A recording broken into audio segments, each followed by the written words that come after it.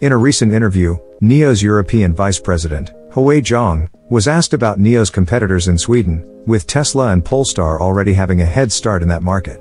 Zhang stated, "We are not competing with others, but ourselves. We have many business models including our battery swap and power station divisions. These two sectors bring us a lot of profit, as well as differentiates us from others. We have long-term goals for Sweden. Eventually we will increase more over time."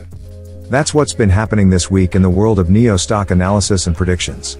If you haven't subscribed yet, make sure you click the subscribe button at the bottom right and subscribe to Financial Health right now, so that next week you'll get the inside scoop on the latest developments to keep you and your business on the leading edge of NIO stocks and predictions. If you enjoyed this edition of NIO Stock Analysis and Predictions, leave a comment and please hit the like or share button. We'd really appreciate it. Are you still watching and want more? Check out last week's NIO Stock Analysis and Predictions by checking out our NIO playlist.